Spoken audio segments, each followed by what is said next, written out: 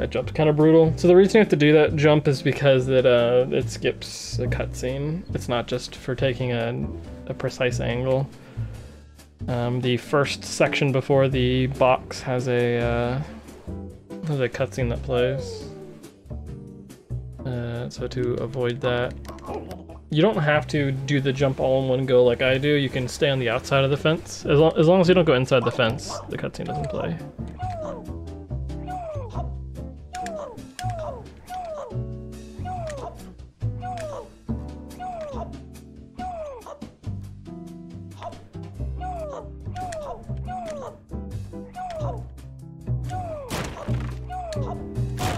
I'm actually surprised that worked. I was already like going backwards just in case. I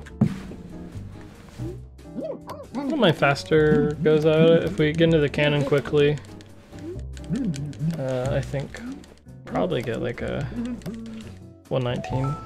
We'll see how that goes though. You know.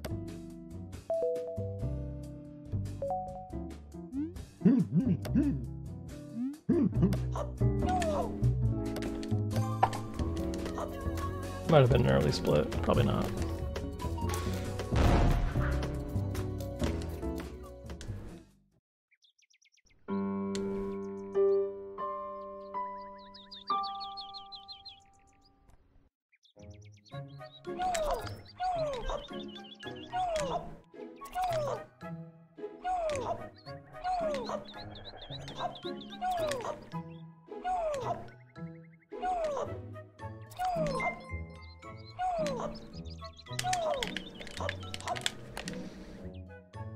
Not the best, but not the worst.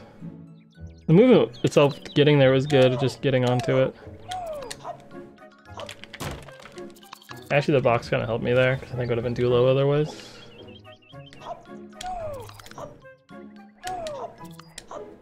Just gonna take the little hop there, instead of trying to do the jump correctly, I guess.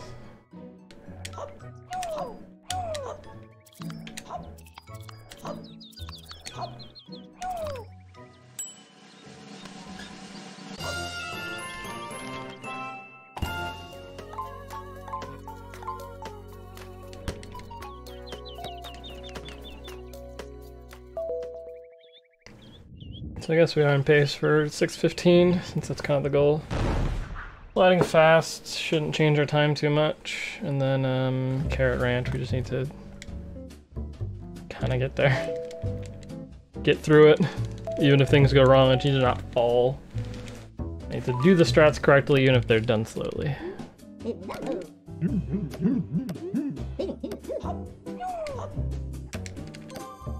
You have to make sure like pull back a little bit when you do that dash, because the distance between you and the cannon's a little awkward. It's not enough for 2 dashes. But 1 dash means you have to walk there. Though I think the hitbox for where you can hit Y is pretty large, so maybe.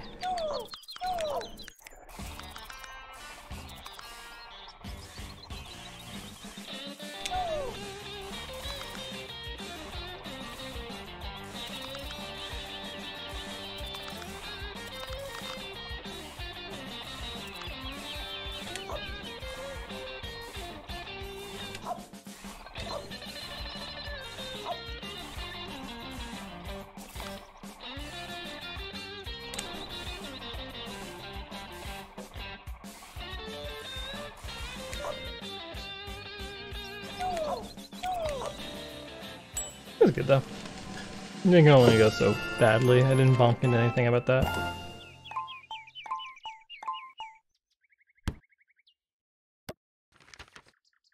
I just really want Carrot Ranch to go well. I mean, I know when the Carrot Ranch goes well, the boss is gonna go bad or something like that, but...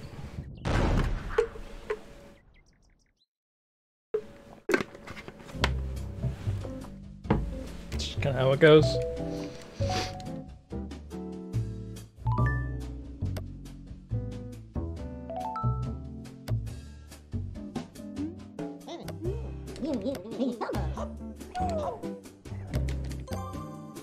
I think that's probably the better way to do it.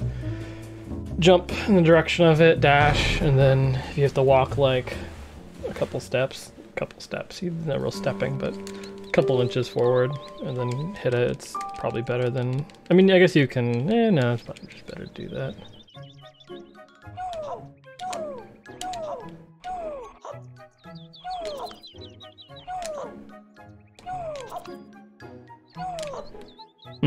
That was pretty close to getting on there.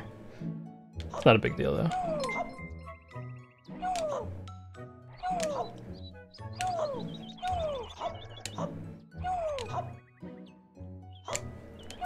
I hit the one obstacle anywhere nearby.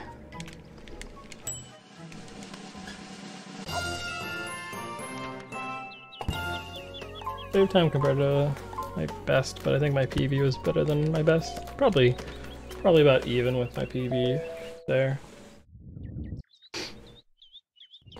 We'll see how the boss goes. The boss is annoying because you can't practice it, in the demo at least, because the boss is inaccessible once you've beaten it.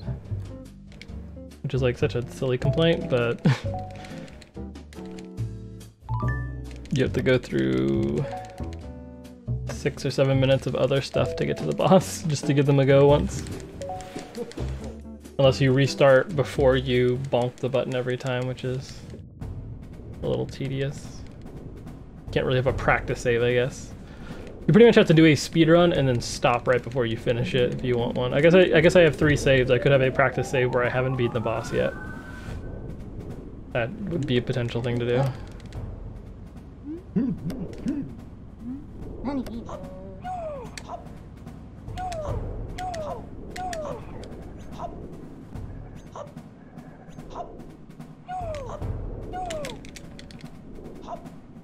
Oh nice, we actually hopped inside the cannon this time. So, fade to black before 7 minutes, pretty good. I'll see if I can input a dash before this starts.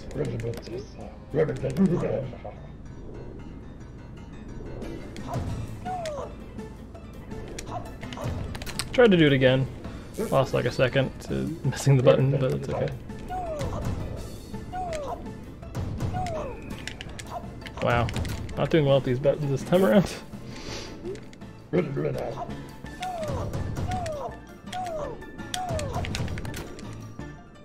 Was very safe with the last one at least.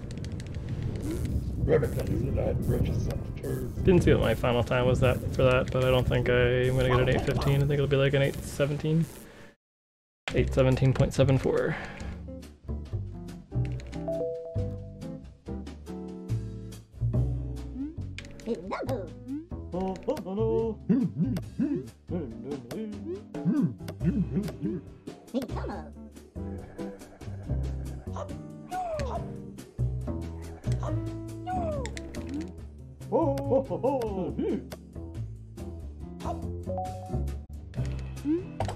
Oh no, it's 8:15. Nice.